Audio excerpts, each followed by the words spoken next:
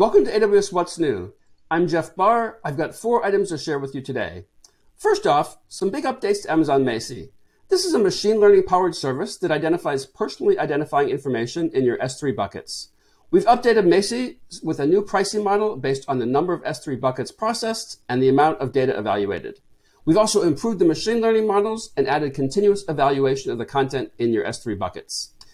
One more thing, you can create custom data identifiers using regular expressions. Maysee is easy to enable and it works with AWS organizations. As part of the AWS free tier, you get 1 GB of free discovery every month, and there's also a 30-day free trial. The next generation of EC2 instances, the M6G, are now available. These are powered by Graviton2, the next generation 64-bit ARM-based processor, and they run on the AWS Nitro system. These processors have tons of really powerful features. There's 256-bit always-on DRAM encryption. There are dual SIMD floating point units that give you twice as much speed as the first generation. There's also some specialized instructions that support machine learning. The M6G instances are available in 8 sizes, with 1 all the way up to 64 vCPUs, up to 256 gigabytes of memory, and you can get them in 6 AWS regions.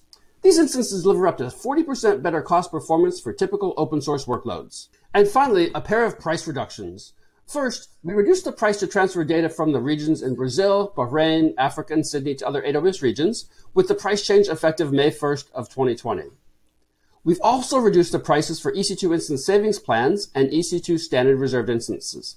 These reductions apply to specific C5, M5, R5, T3, Z1, and A1 instances, both the 1 and the 3-year terms, and range from 1% all the way up to 18%.